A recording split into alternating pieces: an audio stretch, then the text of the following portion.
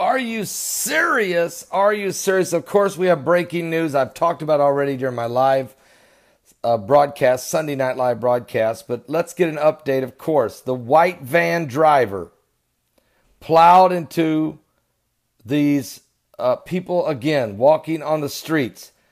At least 10 people have been run over. I think there's more than that at the well-known Finsbury Park Mosque in the New London terror attack. Here we go again. London, England, again under another terror attack.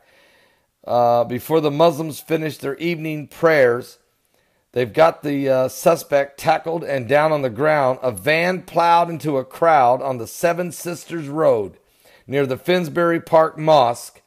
Muslims were leaving the late night prayers being observed for the month of Ramadan when a white man was pictured on Twitter being arrested by officers at the scene. It's believed the victims were helping a man who had collapsed at the bus stop. More than 10 pedestrians have been hit. I repeat, more than 10 have been hit by a white van driver who veered onto the pavement near a renowned North London mosque in what is being described as a terrorist attack. Several people were reportedly hurt after the van plowed into the crowd outside of the Finsbury Park Mosque, where hate cleric Abu Hazma once preached as they finished the Ramadan evening prayers there. Eyewitnesses reported seeing bystanders wrestling the suspect to the floor and pinning him down until the officers arrived. Others suggested the congregation of victims were trying to save a man who had collapsed at the bus stop. So we're not sure exactly what's going on. Was it a white man that ran over the Muslim worshippers that come out of the mosque? Or was it another Muslim running over the Muslims coming out of the mosque because he doesn't like, well, we have radical Muslims who hate moderate Muslims. Was that the situation? Well, we still don't know. I'm looking at a picture of, there are people that are dead.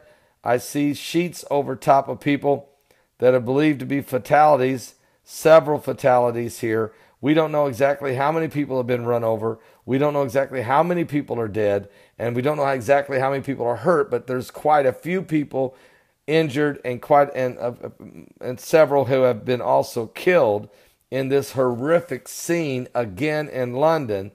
There's confusion now because the motive behind it and all of that. It's going to take some time to get this information.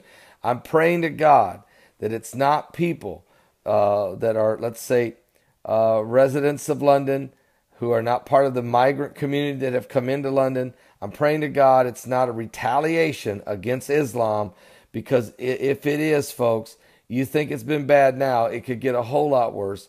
We're out of control. The real problem has been the migrant crisis, the immigration policies of the EU, the open door policies that has created this chaotic situation, and now people are taking matters into their own hands, and this is a very, very, very, very dangerous time. We're in the last days. Truly pray one for another. We had 22 people saved during our Sunday Night Live broadcast. We had a powerful time in the Lord, and Stephen Ben-Nun was on early in the broadcast from the Czech Republic. We talked about a lot of powerful things. It would be a great broadcast to watch. I just recorded it. It's here at my YouTube channel. I'm also interviewing Rabbi Yehuda Glick on my television networks tonight. If you're in any of the following cities, you could see it tonight. If you have DirecTV, you can watch it. It comes on at 10:30 p.m. Eastern, or you can catch it on in Indianapolis, South Bend, New Orleans, Tulsa, Colorado Springs, or Honolulu tonight, any of those cities. And I just hope you really check it out. It's a powerful interview, 2 parts on television. If you can't see it, it will be airing on this YouTube channel tomorrow night. Okay? God bless all of you. Pray for London.